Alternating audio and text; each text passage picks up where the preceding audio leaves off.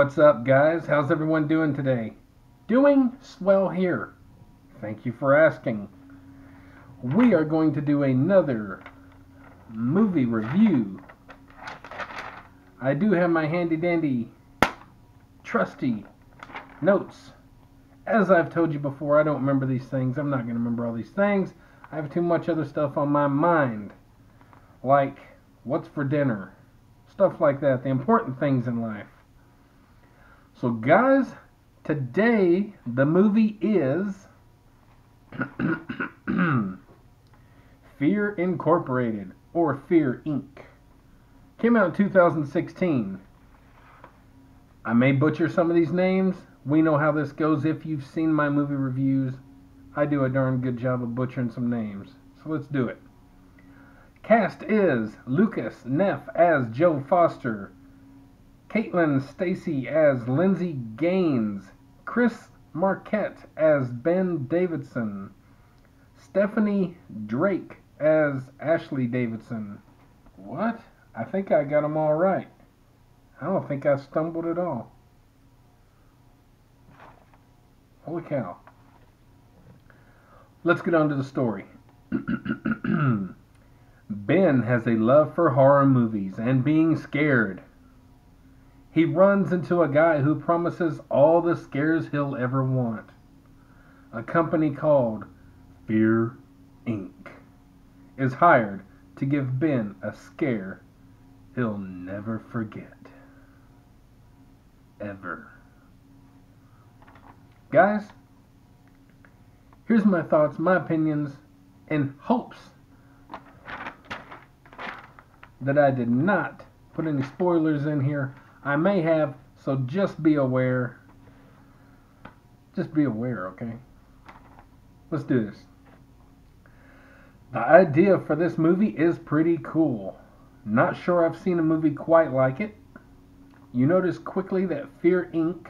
copies their kills from a few of the big popular horror movies. That's their niche thing. Niche?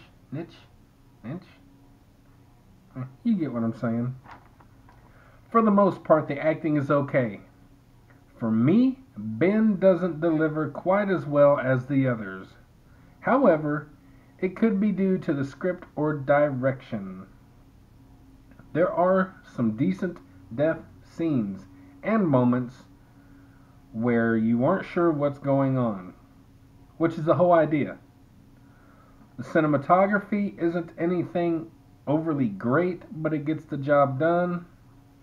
The practical effects were decently done with very little to no CGI that I really noticed.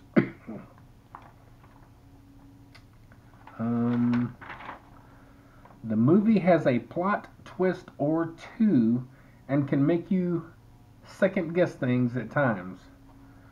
I wasn't crazy about the very end twist, as I was just wanting everything to be normal, but I guess it leaves it open to more sequels, if you get my drift.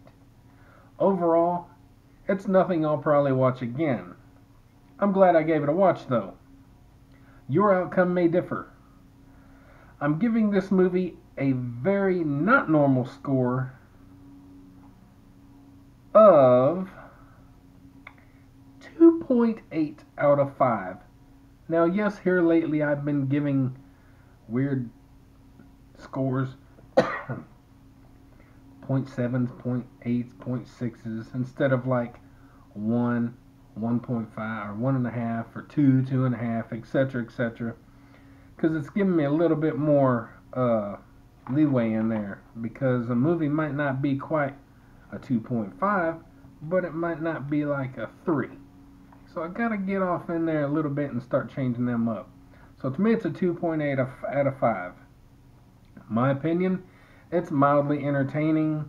It's a decent story, okay acting, cool references to our movie horror icons such as Freddy, Jason, Leatherface, all that kind of stuff. Yeah. So the movie is Fear Inc. Guys, I hope you enjoyed the review. Hope you enjoy the video. please check out all my other videos. I do all this for the fun of it. No monetization, no ads, no anything that I'm aware of. It's because I enjoy it. I like keeping my mind busy and doing things. So, guys, don't forget to like, subscribe, comment, share, all that good stuff. And most importantly, do not forget to get up, get out, get rad, do it to it, even when doing a movie review. We'll see you guys on the next one.